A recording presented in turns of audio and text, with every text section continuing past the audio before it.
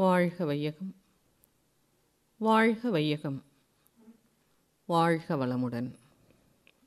குரு வாழ்க, குருவே துணை. சிந்தனையை, உடல் நலத்தை சீரமைத்து உய்வித்த ஆசான் அவர்களின் திருவடிகளை வாழ்த்தி வணங்கி இந்த சிந்தனையை துவங்குவோம். பிறவியால் வருவன கேடுல, ஆதலால் பெரிய இன்பம் துறவியார்க்கல்லது துன்பம் நீங்காதென தூங்கினாயே. மறவல் நீ மார்க்கமே நன்னினாய் தீர்த்த நீர் மல்கு சென்னி அரவணாரூர் தொழுதுயலா மையல் கொண்டஞ்சல் நெஞ்சே என்ற ஒரு தேவார பாடல். நான் ஏற்கனவே சொல்லியிருக்கேங்க, நான் பிறந்த ஊர் திருவாரூர். என்ன சொல்லியிருக்காங்க யாருக்காவது தெரியுங்களா? ஆரூரில் பிறக்க முக்தி அப்படின்னு சொல்லியிருக்கிறாங்க. என்னோட பிறந்தவங்க 7 பேர், 6 பேரும் திருவாரூரில் பிறந்தாங்க. நான் மட்டும் கும்பகோணத்தில் எங்கள் பாட்டி வீட்டில் பிறந்துட்டேன். இதில் எனக்கு ஒரு பெரிய வருத்தம். ஆரூரில் பிறந்தாலே சொர்க்கத்துக்கு போயிடுவாங்கன்னு சொல்கிறாங்களே, நம்மளை அதுலேயும் கடவுள் இப்படி பண்ணிட்டானே, நம்மளை கொண்டு போய் கும்பகோணத்தில் பாட்டி வீட்டில் பிறக்க வச்சுட்டானேன்னு நான் ரொம்ப கவலைப்பட்டுட்டு இருந்தேன். ஆனால் அப்புறம்தான் தெரிஞ்சுது, உண்மையாக எது முக்தியோ அதை கொடுக்கறதுக்கு எனக்கு மட்டும்தான் குரு கிடச்சிருக்கிறார். சரிங்களா? அப்போது பிறவியால் வருவன கேடுல, ஆதலால் பெரிய இன்பம் துறவியார்க்கல்லது தூங்கினாயே அப்படின்னு நான் என்ன அர்த்தம்னா, பிறவியால் வரக்கூடியது கர்மவினை. அந்த கர்ம வினை தான் நம்முடைய வாழ்க்கையில் ஒவ்வொரு நிகழ்வுக்கும் காரணமாக இருக்கிறது. இந்த நிமிஷம் என்ன நடக்குது, அன்னைக்கே நம்ம பாரதியார் பாடலில் பார்த்தோம் இல்லையா? பிறப்பு இறப்பு இடை எதுவும் நமது வசத்தில் இல்லை, மண்ணுமொரு தெய்வத்தின் சக்தியாலே மண்ணுலகில் பொருள்கள் எல்லாம் சலிக்க கண்டாய். அந்த சலிப்புங்கிறது ஏன் வருதுன்னா, அதை தான் இவர் சொல்வார். பிறவியால் வருவன கேடுல, கேடுங்கிறது இந்த இடத்துல கர்மவினை. கருத்தொடராக பல்லாயிரம் பிறவியாக நம்ம கொண்டு வந்த அந்த கருமைய பதிவுகள், அதை மகர்ஷி ரொம்ப அழகாக சொல்கிறார். தந்தை தாய் ஈருயிர் தழைத்ததொரு உடலாகி இந்த உலகில் வந்தேன். அந்த ஈருயிர் வினைகள், அதை கணபதிதாசர் சொல்லும்போது, கருவிருந்த வாசலால் கலங்குகின்ற ஏழைகால் அப்படின்னு நம்மளை பார்த்து பரிதாபமாக சொல்லுவார். இத்தனை துன்பம் உங்கள் வாழ்க்கையில் வர்றதுக்கு எது காரணம்னா, உங்கள் கருமையத்தில் இருக்கக்கூடிய பதிவுகள் தான். அப்போ நம்ம எல்லாருமே என்ன நினச்சிக்கிறோன்னா, ரொம்ப அழகாக சொல்லுவாருங்க, இது திருநாவுக்கரசர் தான் அதை சொல்லியிருக்கிறாரு. பிறவியால் வருவன கேடுல, ஆதலால் பெரிய இன்பம் துறவியார்க்கல்லது துன்பம் நீங்காதென தூங்கினாய. இதை அனுபவிச்சுத்தான் தீரணும், இதுக்கு வேற வழியே இல்லை அப்படின்னு நீ என்ன நினச்சிட்ருக்கிறன்னா, இந்த கருமையமாக கர்மாவாக கொண்டு வந்த வினைப்பதிவுகளை இந்த பிறவியில் மாற்றிக்கொள்வதற்கு துறவிகளுக்கு மட்டும்தான் சாத்தியம். இல்லறத்தில் இருக்கிறவங்களுக்கு இது சாத்தியம் இல்லை. ஏன்னா துறவிகள் மேலே பதிவுகள் சேராதவாறு என்ன செய்யணுமோ அதுக்காக தன்னுடைய வாழ்க்கையே என்ன பண்ணிக்கிறாங்க, துறவு வாழ்க்கையில் அப்படியே கொண்டு போயிடுறாங்க. அதனால் துறவியார்க்குத்தான் அந்த பேரின்பம் என்று சொல்லக்கூடியது, அதாவது கர்ம வினைகளை நீக்கி அந்த எல்லையில்லா மெய்ப்பொருளோடு சென்று இணைந்து பெறக்கூடிய அந்த பேரானந்த அனுபவத்தை பெறக்கூடிய அந்த தகுதி யாருக்கு மட்டும்தான் இருக்குது? துறவிகளுக்கு மட்டும்தான் இருக்குன்னு நினச்சிட்டு என்ன பண்ணக்கூடாது? தூங்கினாயே. தூங்கினாயேன்னா இப்போ இங்கே என்ன அர்த்தங்க? நல்லா மெத்த தலகாணியெல்லாம் போட்டுட்டு தூங்குறது அப்படின்னு அர்த்தமானா, எந்த முயற்சியும் இல்லாமல் செயலற்று இருக்கக்கூடிய நிலைக்கு தான் தூங்கினாயேன்னு இவர் சொல்லுவார். ஆனால் திருமூலர் அதை ரொம்ப அழகாக ஒரு பாட்டில் சொல்லுவாருங்க. மகர்ஷிகிட்ட ஒருத்தர் கேட்டாராம், சாமி எப்போ தான் சாமி இந்த மனம் எண்ணங்கள் இல்லாமல் நிறுத்த முடியும் அப்படின்னு. ஒன்று பயிற்சியில் நிறுத்தலாம், அது நாமா பண்ணுறது, அதான் தவம். இன்னொன்று இயற்கையாகவே நடக்குது. என்னன்னா, ஆழ்ந்த உறக்கத்தில் நமக்கு எண்ணங்கள் வர்றதில்லை.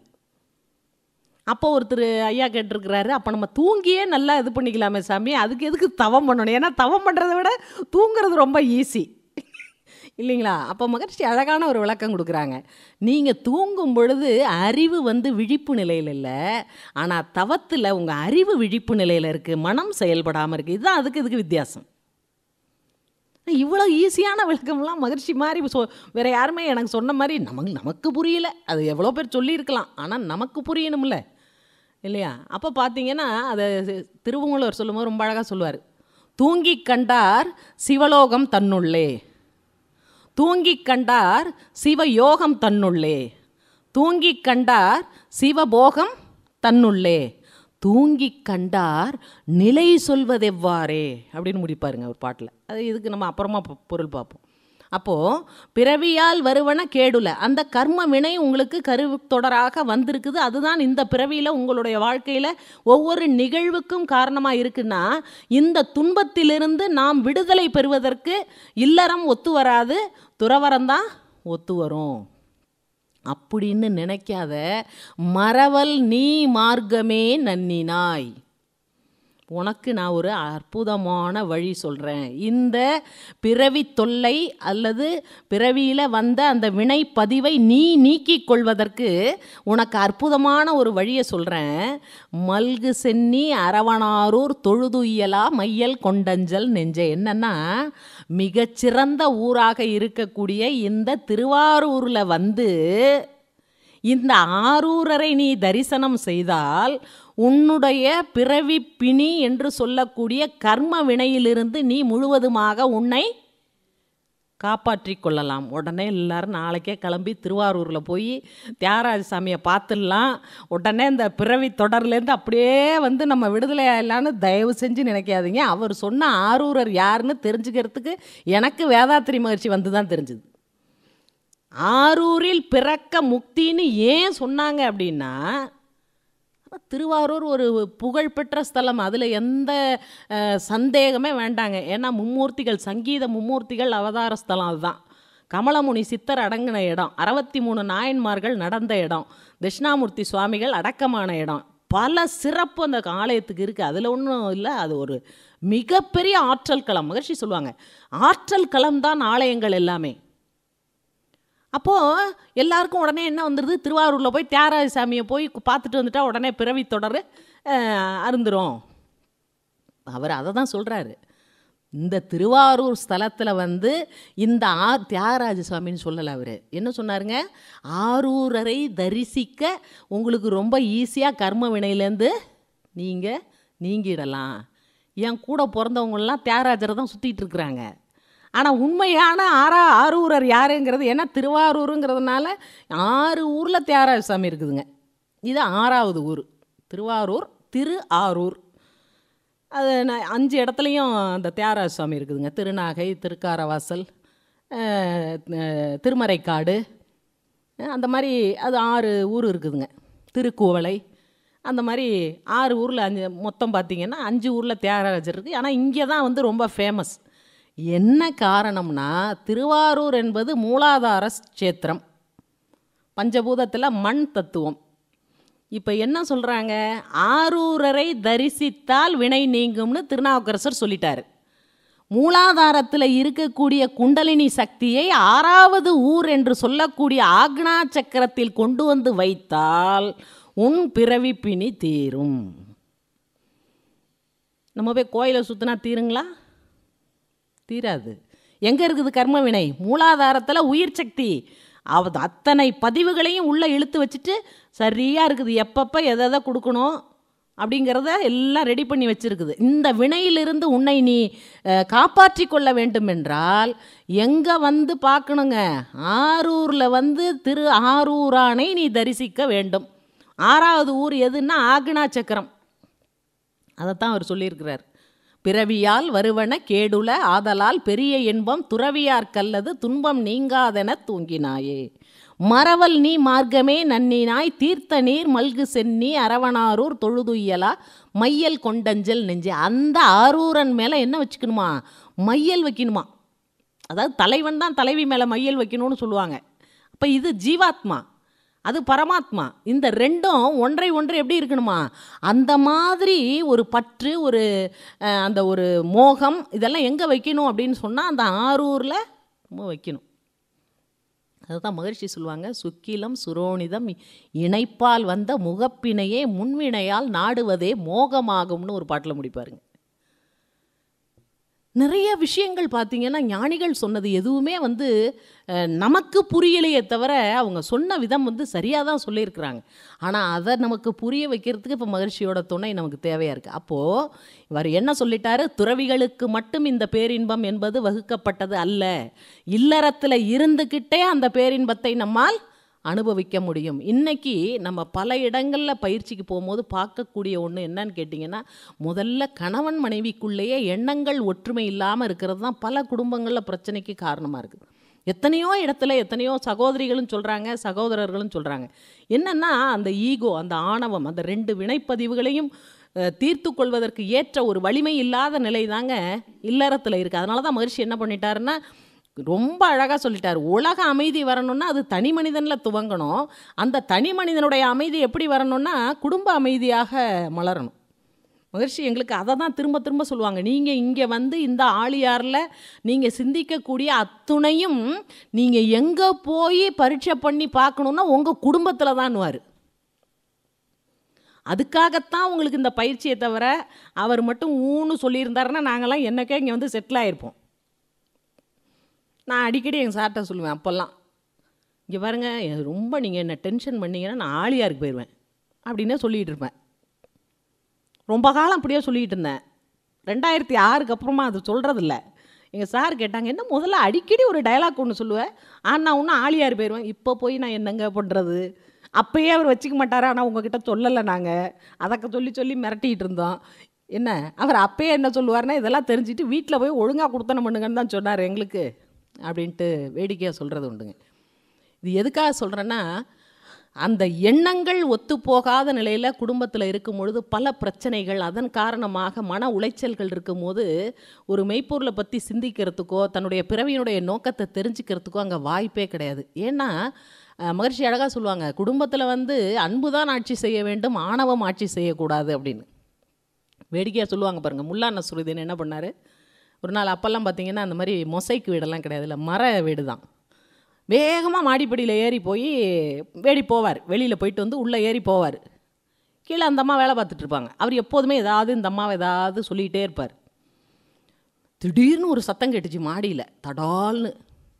இந்த அம்மா அப்படியே பயந்து போய் கீழே, மேலே என்னங்க சத்தம் அப்படின்னு கேட்கும். என் சட்டை கீழே விழுந்துட்டு அப்படிம்பார். சட்டை விழுந்ததா அப்படி சத்தம் கேட்டுச்சு அப்படின்னு. அந்த சட்டைக்குள்ளே தான் நான் இருந்தேன் அப்படிம்பார். ஏன் அதை கீழே விழுந்துட்டேன்னு சொன்னால் என்ன? இதுதாங்க பிரச்சனையே. அதாவது எந்த ஒன்றையும் நம்ம கணவன் மனைவிங்கிறது மகிழ்ச்சி சொல்லுவாங்க உயிர் கலப்பு பெற்ற உறவு. இதில் எதுக்கு இப்படி ஒரு மறைவு ஒளிவு இதெல்லாம் தேவையே இல்லை. உடல் பொருள் ஆற்றல் அனைத்தையும் ஒருவருக்கு ஒருவர் பகிர்ந்து கொள்ளக்கூடிய உன்னதமான ஒரு உறவு எதுன்னு கேட்டாக்கா கணவன் மனைவி உறவு தான் மகிழ்ச்சி சொல்கிறாங்க. அதனால தான் சொல்கிறாங்க, காட்டுக்கு போகணுங்கிறது அவசியமே இல்லை. இந்த இல்லறம் என்று சொல்லக்கூடிய குடும்பத்தில் இருந்துக்கிட்டே நம்மளால் என்ன பண்ண முடியுங்க? இறைவனை உணர்வதற்குரிய அத்துணை பயிற்சிகளையும் நம்ம பெற முடியும். இத்தனை காலம் அதற்கு வாய்ப்பு வழி இல்லாமல் ஒரு நிலை இருந்தது. அதுதான் மகிழ்ச்சி எழுதுவாங்க. இல்லறத்தில் மெய்ஞானம் விளங்கி வாழ இயலாத காலம் ஒன்று இருந்ததுண்டு. இல்லறத்தை விட்டு பலர் துறவை நாடி எங்கெங்கோ சுற்றி அலைந்தார் அந்நாளில். இல்லறத்தில் இருந்து கொண்டே கடமைகளை செய்து இறைநிலையை உணரும் வழி கண்டோம். இல்லறமும் துறவரமும் ஒன்று சேர்ந்த உயர் அறம் கண்டோம், மகிழ்ச்சியுற்றோம். பிரச்சனை என்னன்னா, கணவன் மனைவினா ஒரு கொஞ்சமாக திட்டுறது, பேசுறது, சண்டை போட்டுக்கிறது, இதுதான் வந்து குடும்பம். அப்படி இருந்தால் தான் அது குடும்பம். போன மௌனம் எடுத்த ராமனையா தான் எங்களுக்கு சொல்லுவார். அப்போ எங்களுக்கு பயிற்சி எடுத்த காலத்தில், அம்மா இங்கேருந்து வீட்டுக்கு வந்தோடனே எந்தெந்த பொருள் எந்தெந்த இடத்துல அப்படி அப்படியே இருந்துச்சோ அப்படியே இருந்து, வீட்டுக்குள்ளே வந்தோன்னா அப்படியே மனைவி கை கட்டி வந்து வாங்க அப்படின்னு கூப்பிட்டு உட்காருங்க அப்படின்னு அப்படியே போய் ஒரு காப்பியை போட்டு எடுத்துகிட்டு வந்து வச்சு இவர் அதை குடிச்சிட்டு அப்படியே வச்சுட்டு எந்திரிச்சு போனால் அது பேர் குடும்பம் கிடையாதுமா, எக்ஸிபிஷன். உள்ளே வந்தோன்னே என்ன இது இப்படி கிடக்கு அப்படி கிடக்குன்னு 2 திட்டணும். இருங்க இருங்க, இப்போ வந்தோன்னே என்ன அவசர காப்பிக்கு, இருங்க தரேன், தெரியாதா எனக்கு காப்பி கொடுக்குன்னு சொல்லணும். இதுதான் குடும்பம். எந்த ஒன்று யதார்த்தமாக இருக்கணுங்க. எல்லாமே ஆர்டிஃபிஷியலாக இருந்துச்சுன்னா அதுக்கு பேர் குடும்பம் கிடையாது. அவர் சொல்லுவார், குடும்பம்னா எப்படி இருக்கணும்னா 4 டம்ளர் சத்தம் கேட்கணுங்க, அது உழுவணும், இதை உழுவணும், இப்படி தான் இருக்கணும். துணி 4 மடிக்காமல் கிடக்கணும். வீட்டுக்காரர் வந்து ஏன் இப்படி துணியை மடிக்கலை, மடித்து வையின்னு சொல்லணும். இதுதாங்க, அதாவது அந்த உணர்வுகளை வந்து வெளிப்படுத்திக்கணுங்க. அப்படியே வச்சுட்டு ரோபோ மாதிரியே இருந்தோம்னு வைங்க, அதுக்கு பேர் குடும்பமே கிடையாது. திட்டிக்க வேண்டியதான், அடுத்த நிமிஷம் மறந்துட வேண்டியதான். அப்படியே சீரியஸாக அதை எடுத்துகிட்டு ஒரு மாதம் பேசாமல் இருந்தோம்னு வைங்க, அதுக்கு பேரும் குடும்பம் கிடையாது. யாராவது ஒருத்தவங்க விட்டு கொடுக்கணும். ஏன்னா இந்த எண்ணங்களை வெளிப்படுத்தாத நிலை தாங்க நிறைய குடும்பத்தில் அப்படியே அழுந்தி அழுந்தி அழுந்தி அதை வெளிப்படுத்திக்கிறதுக்கு வாய்ப்பும் இல்லாமல் சந்தர்ப்பமும் இல்லாமல் இப்படி தாங்க நிறையா குடும்பங்கள் இருக்குது. இதெல்லாம் மாற்றிக்கணும்.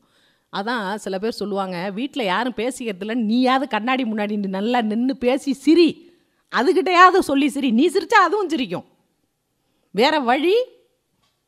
வீட்டில் இருக்கிறவங்களாம் அதான் ஒரு சுகிசிவம் அடிக்கடி சொல்லுவார், வீட்டுக்குள்ளே நுழைஞ்சோன்னா அப்படியே மிலிட்ரி மேன் மாதிரி. நேற்று சொன்ன பாருங்கள், அந்த எலிசபெத் ராணி வந்து எலிசபெத் ராணிக்கு என் பெட்ரூமில் இடம் கிடையாது, என் மனைவிக்கு மட்டும்தான் இங்கே இடம். ஏன்னா எலிசபெத் ராணி என் படுக்கை இறக்கு வந்தாக்கா நான் சல்யூட் தான் பண்ணணும். சரிங்களா? அதுதான் உண்மை. அந்த வாசலோடு அதை விட்டுட்டுங்க வீட்டுக்குள்ளே வந்தோம்னா இது நம்ம உயிர் கலப்பு பெற்ற உறவுகள், கணவன் மனைவி குழந்தைங்க, இந்த மாதிரி இருக்கக்கூடிய அந்த உறவு இருக்கு பாருங்கள், அதில் நம்ம ஒருத்தருக்கு ஒருத்தர் இதெல்லாம் வருங்க. எல்லாருக்கும் ஒரே மாதிரி. நான் அன்னைக்கு சொன்ன மாதிரி, என்னைக்கு என் வயிற்றுலேருந்து என் குழந்தை வெளியில் வந்துட்டாலும் அவளுடைய ஆசாபாசங்கள் வேறு தான், என்னுடைய ஆசாபாசங்கள் எதிர்பார்ப்பு வேறு தான். இது எல்லாம் ஒரே மாதிரி இருக்குன்னு எதிர்பார்க்க முடியாது. இதை முதல்ல நம்ம தெரிஞ்சிட்டோம்னு சொன்னாலே யார் மேலேயும் நமக்கு வருத்தம் வராதுங்க. இன்னொன்று, கொஞ்சம் விட்டு கொடுத்து ஒருத்தருக்கு ஒருத்தர் அனுசரித்து போகக்கூடிய ஒரு தன்மை வந்து இயல்பாக வந்துடும். ஏன்னா எல்லாரும் ஒருத்தருக்கு ஒருத்தர் பழி வாங்கணுன்னே முடிவு பண்ணோன்னு வச்சுங்க, முல்லான ஸ்ரீதங்கரில் கதையில் தான் அதுவும் வரும். எந்நேரமாக அந்த அம்மாவை இவர் ஏதாவது சொல்லிகிட்டே இருப்பார். இந்த அம்மாவுக்கு ரொம்ப எரிச்சல், இவரை பார்த்தாலே இந்த மனுஷனோட நம்ம குப்பை கொட்ட வேண்டியதாக இருக்குதுன்னு பார்க்கும்போதே அந்த அம்மாவுக்கு எரிச்சல். இது இவர் எப்படியாவது பழி வாங்கி இவர் நம்மளை தினம் தினம் திட்டுறாரு, இவரை ஒரு நாள் துடிக்க வச்சு அதை பார்த்து நம்ம ரசிக்கணும்னு இந்த அம்மாவுக்கு ஒரு ஆசை. என்ன பண்ணுச்சு, ஒரு நாள் ஒரு சூப்பு ஒன்று தயார் பண்ணிச்சு. என்னென்ன காரத்துக்கு சேர்க்க முடியுமோ அத்தனையும் சேர்த்துச்சு. அதில் சேர்த்துட்டு சூப்பராக ஒரு சூப்பு பார்த்தா கலர்ஃபுல்லாக தயார் பண்ணிடுச்சு.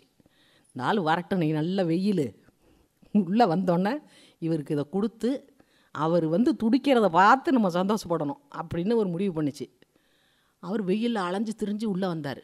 இதுக்கு உள்ளே வரத்துக்கு முன்னாடி வர நேரம் ஆயிட்டு, அது அந்த சூப்பை பார்த்தோன்னே இதில் எவ்வளோ எஃபெக்ட் இருக்குன்னு டெஸ்ட் பண்ணணும்னு பார்த்துச்சு. என்ன பண்ணிச்சு, லைட்டாக தொட்டு நாக்கில் வச்சுது. தாங்க முடியல காரம், அப்படியே கண்ணில் வந்து கடன்னு தண்ணி ஊற்றுனுச்சு. இவர் உள்ளே வந்துட்டார். நீ என்ன ஏமா அழுதுகிட்டு இருக்கிற அப்படின்னாரு. ஒன்றும் இல்லைங்க, இங்கே செத்து போன அம்மாவை நினச்சி அழுதுகிட்டு இருக்கிறேன் அப்படின்னு சொன்னிச்சு. உள்ளே வந்தோடனே சீக்கிரமாக கை காலெலாம் கழுவிட்டு வாங்க, சூப்பு தரேன். என்ன எப்போதுமே இது சொல்லாதே, இன்றைக்கி இவ்வளோ அன்பாக நம்மளை கவனிக்குதுன்னா அவருக்கு ஒரு டவுட்டு தான். இருந்தாலும் சரி ஏதோ இவ்வளோ அன்பாக சொல்லுதுன்னு சொல்லி என்ன பண்ணார், போய் கை காலெலாம் கழுவிட்டு வந்து பல இடங்களில் எனக்கு சொல்லும் போது சிரிப்பு தான் வரும் அப்படின்னு வந்து உட்காந்தார். வந்தோன்னே என்ன பண்ணார், வாங்கி அவசரமாக ஊற்றிட்டார். தாங்க முடியல, குதிக்கிறாரு கடந்து. அப்போ கேட்குது, ஏங்க சூப்பு அவ்வளோ நல்லா, நான் வச்ச சூப்பு அவ்வளோ டேஸ்ட்டாக இருக்கு, சந்தோஷத்தில் இப்படி குதிக்கிறீங்க.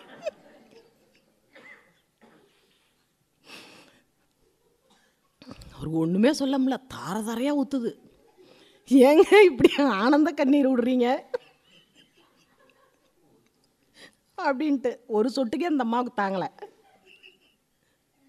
அவர் என்ன பண்ணிட்டாரு, 6 டம்ளரையும் ஊற்றிட்டாரு. இதை விட ஹைலைட் அதுதான், கடைசியாக உள்ளது தான். அது கேட்கும், ஏங்க இப்படி கண்ணீர் விடுறீங்க அப்படின்னு. ஒன்றும் இல்லை, போன புண்ணியவதி ஒன்னையும் கூட்டு போகாமல் போயிட்டு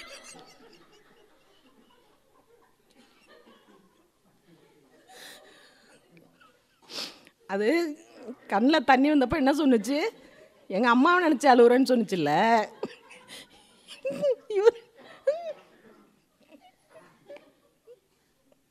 இவர் என்ன சொல்லிட்டாரு, அந்த போன புண்ணியவதி நீ கூட்டிட்டு போகாம போயிடுச்சு.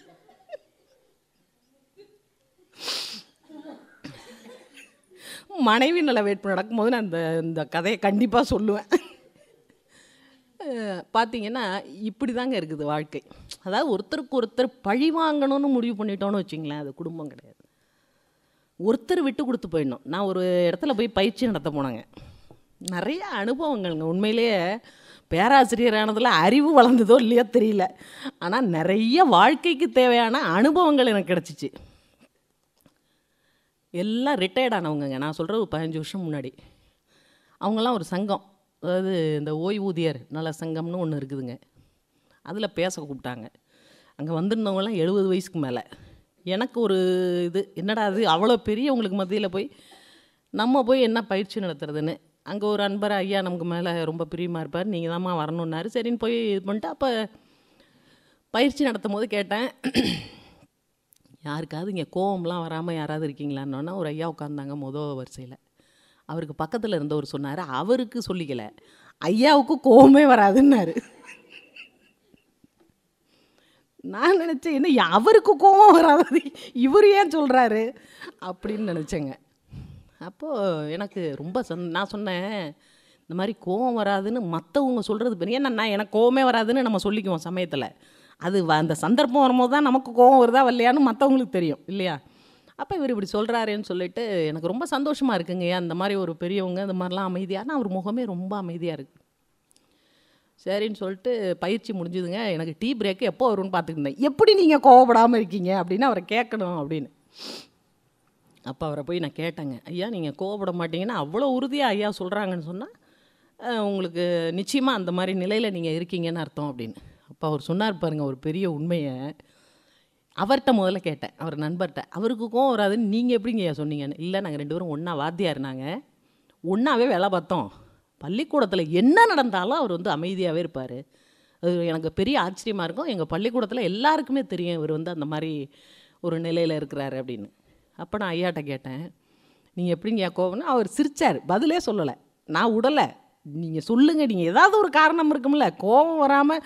எங்கள் மகரிஷிக்கே 2 தடவை கோபம் வந்திருக்குது. அப்போ நீங்கள் கோபமே படாமல் இருக்கீங்கன்னா என்ன, அது என்னால் ஏற்றுக்க முடியல. இல்லைம்மா, உண்மையாக இன்றைக்கி உங்ககிட்ட சொல்கிறேன், நிஜமாக எனக்கு கோபம் நிறையா வரும். என்னைக்கு எனக்கு கல்யாணம் ஆனிச்சோ அன்றைக்கி ஒரு உண்மையை தெரிஞ்சுக்கிட்டேன். என் மனைவிக்கு என்னை விட 10 பங்கு கோபம் வருங்கிறது தெரிஞ்சுது. அன்னையோட என் கோபத்தை விட்டுட்டேன். இன்னைக்கு வரைக்கும் மெயின்டைன் பண்ணிகிட்டு இருக்கேன்றாரு. நான் சொன்னேன், நீங்கள் தான் என் உண்மையான இல்லற ஞானி. யார் உங்களுக்கு பட்டம் கொடுத்தாங்களே இல்லையேன்னு நான் கொடுக்குறேன். இதுதாங்க வேணும் மகரிஷி. இதைத்தான் விட்டு கொடுத்தல், பொறுமை, சகிப்புத்தன்மை, தியாகம்னு சொல்கிறாரு பாருங்க. இதெல்லாம் எதுக்கு சொல்கிறாருன்னா, இதெல்லாம் ஒன்றும் வேடிக்கைக்காக இல்லைங்க. வாழ்க்கையில் நமக்கு வாழ்க்கை துணைங்கிறது நம்முடைய கருமையம்தான் அங்கே இணையுதுன்னு மகரிஷி சொல்லிட்டார். இது நீங்கள் தேர்ந்தெடுக்கிறது இல்லை. எந்த கருமையம் எந்த கருமையத்தோடு இணையுங்கிறது இறைவனுடைய ஒரு இது. அதனால் அதை ஏற்றுக்கொண்டு எப்படி இருந்தாலும் வாழக்கூடிய பக்குவத்தை நமக்கு கொடுக்கறதுக்காகத்தான் மகரிஷி நமக்கு இந்த பயிற்சியெல்லாம் கொடுத்துருக்குறாருங்க. அதை தான் நம்ம முதல்ல தெரிஞ்சுக்கணும். அதனால தான் என்ன சொல்கிறாருங்க, இல்லறத்தில் மெய்ஞானம் விளங்கி வாழ இயலாத காலம் ஒன்று இருந்ததுண்டு. இப்போ அந்த காலத்துலலாம் பார்த்திங்கன்னா ஒரு ஞானம் பெறணும், இல்லை ஏதாவது இறைவனை பற்றி சிந்திக்கணும் அப்படின்னு சொன்னால் அது அந்த குடும்பத்தை விட்டுட்டு போகணும் அப்படிங்கிறது தான் ஒரு நியதியாக இருந்தது. நிறைய பேர் அந்த மாதிரி தான் விட்டுட்டு போனாங்க இல்லையா. புத்தராக இருக்கட்டும், ராகவேந்திரராக இருக்கட்டும், பட்டினத்தாராக இருக்கட்டும், வள்ளல் பெருமானாக இருக்கட்டும், எல்லாருமே பார்த்திங்கன்னா அப்படி அப்படியே விட்டுட்டு போயிட்டாங்க. ஆனால் மகரிஷி என்ன சொல்கிறாருன்னா, அது தேவையில்லை. இல்லறத்தில் இருந்துக்கிட்டே எப்படி இறைவனை அடையிறது அப்படிங்கிறதுக்கான ஒரு அற்புதமான வழிமுறையை நான் இப்போ வகுத்து கொடுத்துருக்குறேன். நீங்கள் அந்த மாதிரி வாழ்ந்தீங்கன்னு சொன்னால் உங்கள் குடும்பத்தில் என்ன இருக்குங்க. நம்ம பல குடும்பங்களை நான் பார்க்குறேங்க. ஒரு பயிற்சிக்கு 2 பேரும் சேர்ந்து வர்றது, சேர்ந்து இது பண்ணுறது, ஒரு மன்றத்தில் சர்வீஸ் பண்ணுறது, அதெல்லாம் பார்க்கும்பொழுது ரொம்ப சந்தோஷமாக இருக்கும் எனக்கு. ஏன்னா இதுக்கெல்லாம் ரொம்ப புண்ணியம் பண்ணணும். அந்த மாதிரி ஹஸ்பண்ட் அண்ட் ஒய்ஃபாக இந்த இப்போ அம்மாலாம் வந்திருக்காங்க, இவங்க ஐயா வந்திருக்காங்க, இப்போ நிறைய பேர் இருக்காங்க. அப்போல்லாம் நான் நினப்பேன், எங்கள் சார்கிட்ட கேட்பேன், இந்த பாருங்க எல்லோரும் கேட்குறாங்க உங்கள் வீட்டுக்காரருங்க என்ன பயிற்சி எடுத்துருக்குறாருன்னு, நீங்கள் வந்துடுங்க அருள்நிதியாகி பேராசிரியர் ஆகிடுங்க. அவங்க சொல்லுவாங்க, நான் பேராசிரியரானா உனக்கு மரியாதை இருக்காதுன்னு பார்க்குறேன் அப்படின்வாங்க. இது பாருங்க, நீங்கள் இப்படியெல்லாம் சொல்லி தப்பிக்காதீங்க. அப்படி நீங்கள் நல்லா கிளாஸ் எடுத்தீங்கன்னா வரிசையில் உட்காந்து நான் ரசித்து கேட்குறதுக்கு தயாராக இருக்கிறேங்க அப்படின்னு சொல்லிட்டு. அவங்களுக்கு இன்னும் அந்த தொழில் ரீதியாக கொஞ்சம் வர முடியலன்னு வச்சுங்களேன். ஆனால் முழுமையாக மகர்ஷியை நிறைய தடவை பார்த்துருக்கிறதுனால அவங்க மேலே அளவு இல்லைன்னா நான் இப்படி உட்கார முடியுமா அவங்களுக்கு முன்னாடி? அவர் மேலே இருந்த ஒரு மரியாதை தான் இன்றைக்கி என்ன இந்த அளவுக்கு அவங்க சுதந்திரமாக அனுப்புகிறாங்க அப்படின்னு சொன்னால், நம்ம ஒவ்வொரு வினாடியும் நம்ம குடும்பத்தில் என்ன பண்ணிகிட்டு இருந்தாலும் அதுக்கு இடையில் நம்ம என்ன பண்ணணும்னா இறைவனை பற்றி தெரிஞ்சுக்கணுங்க. ஒன்று தெரிஞ்சுங்க, இந்த ஆன்மீகம் அல்லது மெய்ஞானம் அப்படிங்கிறத அடையிறதுக்கு இல்லறம் தடையே கிடையாதுங்க. நான் பல நாள் நினச்சிருக்கிறேன், மன்றத்துக்கு கிளாஸ்க்கு போகணும் அப்படின்னு சொன்னால் அப்போல்லாம் சின்ன வயசு கொஞ்சம் ஃபாஸ்ட்டாக வேலையெல்லாம் விறுவிறுன்னு முடிச்சுட்டு, இன்றைக்கி அந்த ஃபாஸ்ட் இருக்குது, அதில் ஒன்றும் இது இல்லை. இன்றைக்கி 100 பேருக்கு சமைக்கணுமா, அசராமல் சமைப்பேன், அதெல்லாம் ஒன்றும் பிரச்சனை இல்லை. ஆனால் அந்த அடுத்த வாரம் கிளாஸுன்னா இந்த வாரத்துலேருந்து மைண்டில் ஓடிட்டே இருக்கும். கேட்பேன் சார்கிட்ட, ஏன்னா ஞாயிற்றுக்கிழமைனா நடக்கிறது பறக்கிறது ஊறுறது எல்லாம் சமைக்கணும் இல்லைங்களா? அதெல்லாம் சமைச்சு மிச்சு போட்டுட்டு அப்புறம் தான் நம்ம வர முடியும். அதனால் முதல் நாளே சனிக்கிழமையே கேட்பேன். சனிக்கிழமை கிளாஸ்க்கு போயிட்டு வந்துட்டு சாயந்தரமாக எல்லாம் ஃபாஸ்ட்டாக அப்படியே மைண்டில் செட் பண்ணிவிடுவேன். எதெல்லாம் சீக்கிரம் செய்யணும் அப்படின்லாம் எல்லாம் செட் பண்ணிவிட்டு காலையில் கேட்பேன், ஏங்க என்ன வாங்க போகிறீங்க, பறக்கிறதா நடக்கிறதா ஊறுறதா எதை வாங்க போகிறீங்க? அதுக்கு தகுந்தது மாதிரி நம்ம, ஏன்னா மகர்ஷி அதை தான் சொல்கிறாரு, யாரையும் நீ டிஸ்டர்ப் பண்ணக்கூடாது, ஓன் லெவலில் மட்டும்தான் நீ இது பண்ணிக்கணுமே தவிர மற்றவங்கள போய் நீ அது செய்யாத இது செய்யாதன்னு யாரையும், தானாக அதுக்கு தகுந்த காலம் வரும்பொழுது எல்லாம் மாறும். அன்றைக்கே நான் சொன்னேன் பாருங்கள், உங்களை தான் நீங்கள் மாற்றிக்கணும். இப்படி எல்லாருமே நடிச்சிருந்தாங்க, அது ஆணாக இருந்தாலும் சரி பெண்ணாக இருந்தாலும் சரி. நம்முடைய கடமையிலேருந்து நம்ம கொஞ்சம் கூட தவற முடியாது. அப்படி ஃபாஸ்ட்டாக போயிட்டு வந்துட்டு இருப்பேன் பாருங்கள். என் சார் கேட்பாங்க, என்ன வண்டி ஓவர் ஸ்பீடில் போயிட்டுருக்கு இன்றைக்கி அப்படின்னு என்ன கேட்பாங்க. என் பிள்ளைங்க சொல்லுவாங்க, என்ன மன்றத்தில் ஏதாவது பயிற்சியாக இருக்கும் அப்படின்னு. அந்த ஆர்வமும் அந்த முயற்சியை நம்மக்கிட்ட இருந்ததுனால தாங்க மகர்ஷியோட இந்த அளவுக்காவது ஏதாவது கொஞ்சமாவது நம்ம உள்வாங்கிக்கிறதுக்கு நமக்கு ஒரு பெரிய வாய்ப்பாக கிடச்சிது. அதனால தான் மகர்ஷி சொல்கிறாங்க, உங்களுடைய இல்லற கடமையை நீங்கள் சரியாக செய்யணும். அந்த கடமையை செய்யறதுனால நீங்கள் என்ன பண்ணக்கூடாது, இந்த மன்றத்து பயிற்சிகளை விட்டுறக்கூடாது. மன்றத்து பயிற்சி செய்கிறதுனால குடும்ப கடமை தவறக்கூடாது. இந்த ரெண்டும் ஒன்றுத்துக்கு ஒன்று. அதனால தான் சொல்லுவாங்க, தான் குடும்பம் சுற்றம் ஊர் உலகம் சொல்லும் 5 பிரிவினர்க்கும் கடமை செய்து வாழ்வோம்னு சொல்லிட்டு கெடாமல் பார் ஒன்றினால் மற்றுன்ட்டார். அப்போ இதால் அது கெட்டக்கூடாதுங்க. ஆனால் நம்ம இது நாள் வரைக்கும் நம்ம நினச்சிட்ருக்குறோங்க, இல்லறத்தில் இருக்கிறதுல நம்ம பக்தி மார்க்கத்தில் நம்ம எத்தனையோ வழிமுறைகளை நம்ம பின்பற்றிக்கிட்டு இருக்கிறோம். நிறைய போற்றி படிச்சிருக்கிறோம், எத்தனையோ அகவல் படிச்சிருக்கிறோம், எத்தனையோ பாராயணம் பண்ணியிருக்கிறோம், எத்தனை ஸ்லோகங்களை சொல்லியிருக்கிறோம், இதெல்லாம் சொல்லிட்டு தான் இருந்தோம். ஆனால் அதில் நமக்கு ஒரு முழுமையான அந்த மெய் உணர்வுங்கிற ஒரு தேடலோ ஒரு சிந்தனையோ இல்லை அதை அனுபவமாக பெறக்கூடிய தன்மையோ நமக்கு இருந்துதான்னு பார்த்தீங்கன்னா எல்லாமே சடங்காக தான் செஞ்சுருக்கிறோம். ஆனால் இதில் எனக்கு ஒரு பெரிய சந்தோஷம் என்னன்னு கேளுங்க. இப்போ ஒரு 108 ஒரு போற்றி படிக்கிறோம், ஒரு ஸ்லோகத்தை பண்ணுறோம், ஒரு போடுறோம்.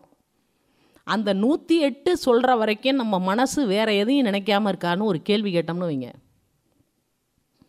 1 2 கூட அந்த உணர்வோடு நம்ம அந்த பூவையோ அந்த இதையோ போட்டிருக்க மாட்டோம். எனக்கு இது தோணிக்கிட்டே தான் இருக்கும், நம்ம என்ன தர்மத்துக்கு இப்படியே ஏதோ பண்ணிக்கிட்டு இருக்கிறோமே தவிர இந்த மனம் அப்படியே ஒரு நிமிஷம் கூட அப்படியே அசராமல் அந்த ஒரே எண்ணத்தில் மனம் லயமாகி அந்த பூஜையை பண்ணிட்டோம் ஒரே ஒரு நாளைக்குன்னு வச்சிங்க, அதுக்கப்புறம் பூஜை பண்ணணுங்கிறது அவசியம் இல்லாமல் போயிருக்கும். அதுதான் உண்மையான பூஜை, சரிங்களா? ஆனால் அப்படி எனக்கு பல நாள் இந்த எண்ணங்கள் வரும். அதுதான் மகர்ஷி அழகாக சொல்லுவாங்க, கடவுள்தான் அனைத்தையுமே படைத்தார் என்றேன், கண்காது மூக்கு வைத்து கதைகள் சொல்வேன், கடவுளை கற்சிலையை கடவுள் என்று கற்சிலையை அறையில் வைத்து கதவடைத்து பூட்டியும் வைத்தேன், அந்த கற்சிலைக்கு பசி தீர்க்க பால் பழம் கனி வகைகள் கற்சிலை முன் படைத்தேன், உண்மை கடவுள் நிலை கண்டபோது கண்டுகொண்டேன் என் செய்கையெல்லாம் விளையாட்டாக அப்படின்னு எழுதுவார். அப்போ அந்த மாதிரி தான் நம்ம பக்தி மார்க்கத்தில் அப்படி தான் நம்ம இறைவனை நினச்சிட்டு இருக்கணும். ஆனால் நான் இந்த மாதிரி எண்ணங்கள் வரும்போது அப்போ எனக்கு ஒரு திருப்தி வந்தது. யாரை பார்த்துன்னு பார்த்தீங்கன்னா பட்டினத்தாரை பார்த்து. அவரும் அப்படி தான் பூஜை பண்ணியிருக்கார், நம்மளை மாதிரியே தான் அவரும் பூஜை பண்ணியிருக்கிறார். அழகாக எழுதுவாருங்க, கையொன்று செய்ய விழியொன்று நாட கருத்தொன்று எண்ண வஞ்சக நாவொன்று பேச புலால் கமழும் மெய்யொன்று சாரச் செவியொன்று இவ்வாறு யான் செய்யும் பூசை எவ்வாறு கொள்வாய் வினை தீர்த்தவனேன்னு கேட்டார். எனக்கே தெரியுது நான் பண்ணுறது பூஜை இல்லைன்னு. வாய் ஏதோ மந்திரத்தை சொல்லிக்கிட்டே இருக்குது, காது என்ன ஓசையை கேட்டாலும் அந்த பக்கம் ஓடி போயிடுது. இந்த உடம்பா ஒரு நிலையில் உட்காந்து செய்தானா இப்படி அசையுது அப்படி அசையுது, அது ஒரு பக்கம் ஆடிட்டு இருக்குது இல்லையா? வாசனையை பார்த்துக்கிட்டு அது ஒரு பக்கம் போயிடுது மூக்கு. இந்த பஞ்ச இந்திரியங்களும் எங்கிட்ட இல்லை. இப்படி ஒருமுகப்படுத்தாமல் நான் உணர்வு பூர்வமாக செய்யாத இந்த பூசையை பார்த்து மயங்கி நீ எனக்கு என்னத்தடா கொடுக்க முடியும் அப்படின்னு இறைவனை பார்த்து கேட்குறாரு. இதை படித்தோன்னே தான் எனக்கு திருப்தியாக இருந்துச்சு. நல்ல வேளை எல்லாருமே அப்படி தான் இருந்திருக்கிறாங்க. நம்ம மட்டும்தான் அப்படின்னு நினச்சிக்கிட்டு இருந்தோம். ஆனால் எல்லாருமே 90% இப்படி தான் இருந்திருக்கிறாங்க, எல்லா ஞானிகளும், இல்லைங்களா?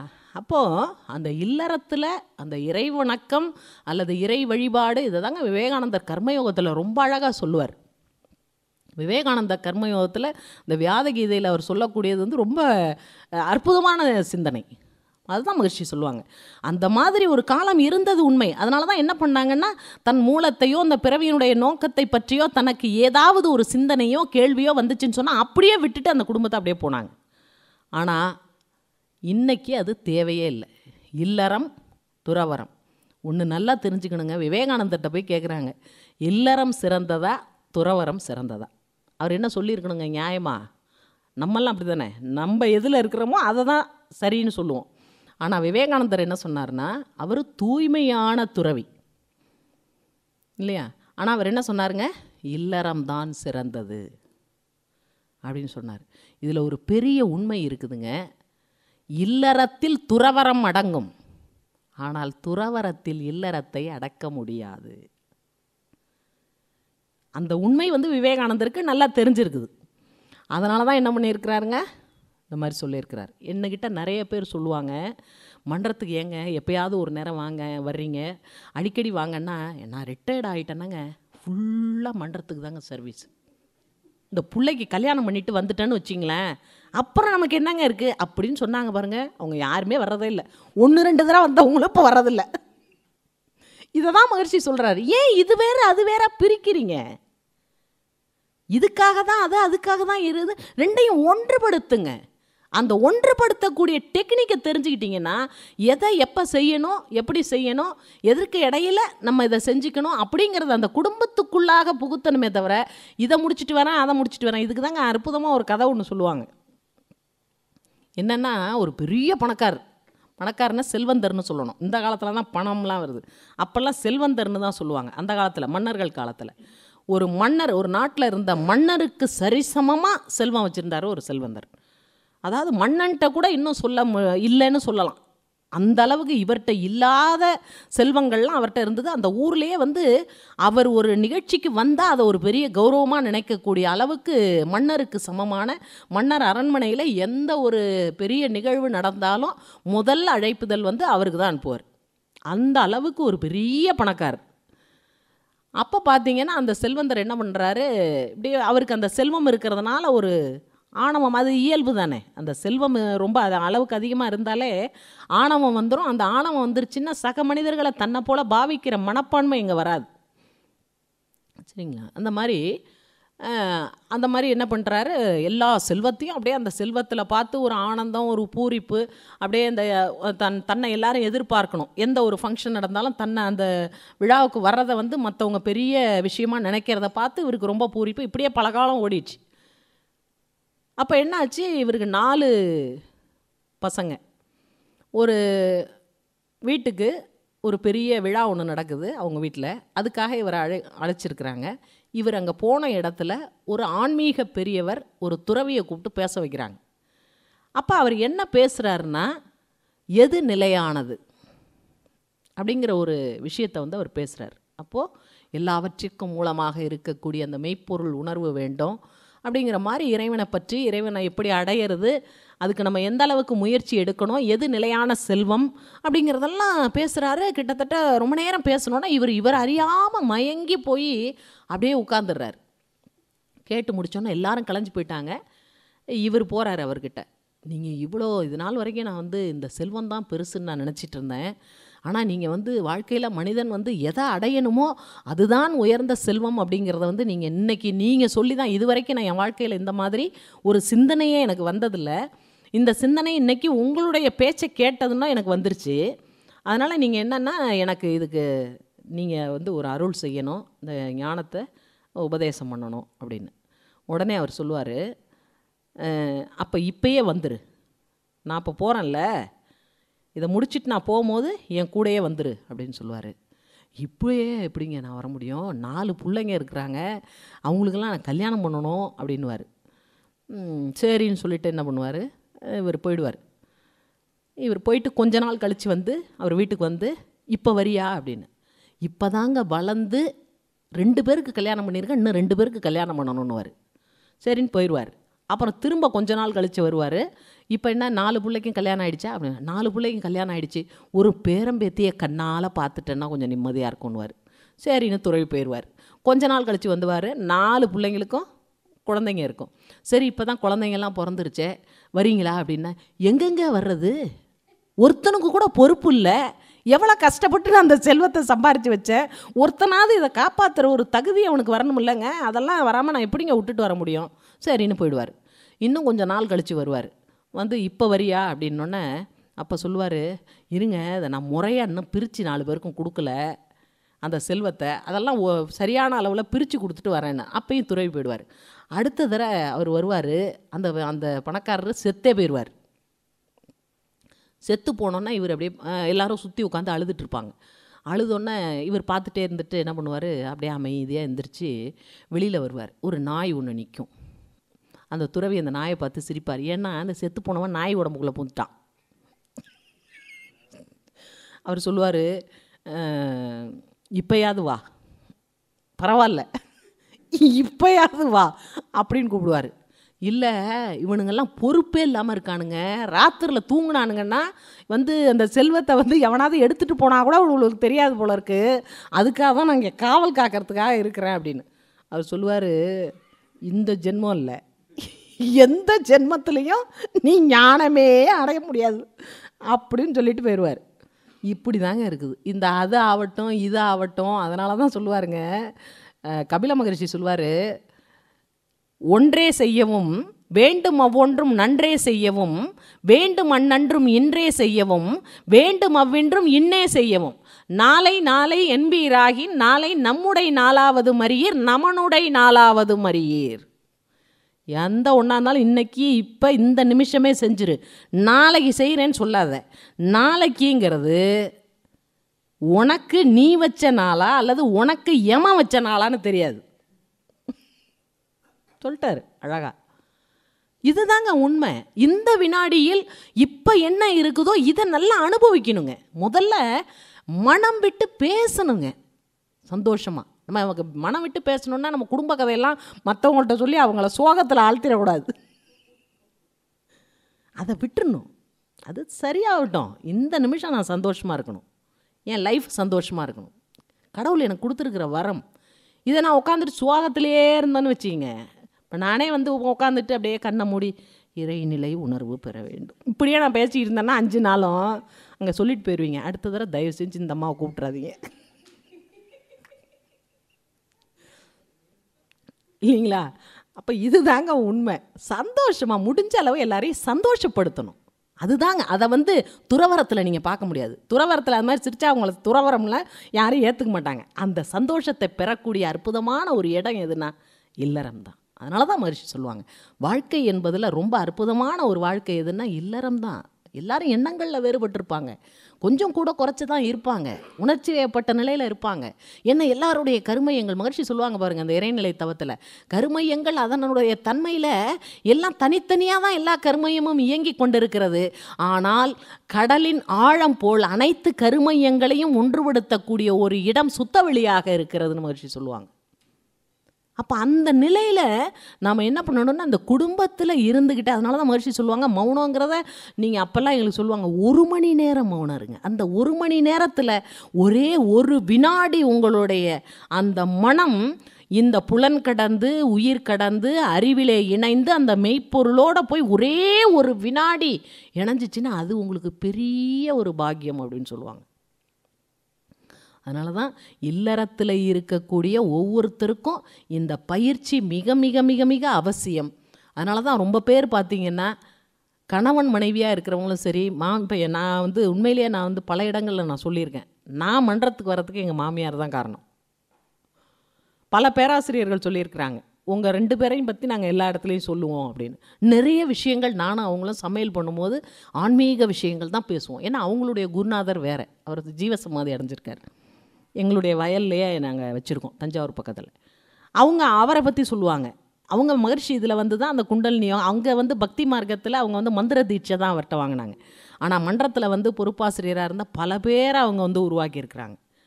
ஆனால் அவங்க சொல்லுவாங்க, நான் வந்தேன், பயிற்சி எடுத்தேன், அந்த ஊரில் இருந்து செய்கிறதுக்கு தான் எனக்கு இறைவன் பாக்கியத்தை கொடுத்தான், ஒன்றை தான் உலகம் பூரா அனுப்பிட்டு இருக்கிறான் அப்படின்னு எங்கள் மாமியார் அடிக்கடி சொல்லுவாங்க. அப்போ அந்த நிலையை வந்து நம்மளுக்கு யார் கொடுத்தாங்கங்கிற அந்த உணர்வு வந்து நமக்கு என்றைக்குமே இருக்கணுங்க. அப்போது இதை தான் மகர்ஷி சொல்லுவாங்க, ஒரு பெண்ணுக்கு கிடைக்கக்கூடிய ஞானம் அந்த தலைமுறைக்கே போகும் அப்படின்னு சொல்லுவாங்க.